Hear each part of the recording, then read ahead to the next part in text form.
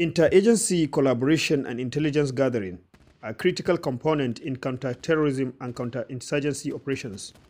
In consonance with its mandate of equipping the middle cadre military officers with the needed skills and competence for tackling the challenges in a joint operational environment, Armed Forces Command and Staff College conducts the joint training for sister services.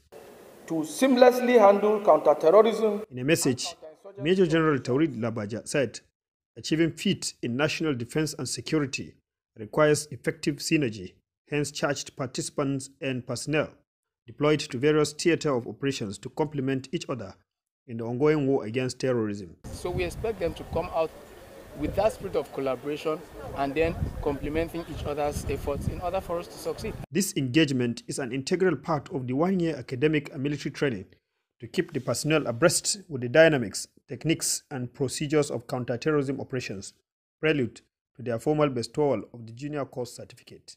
Suleiman Gachkun.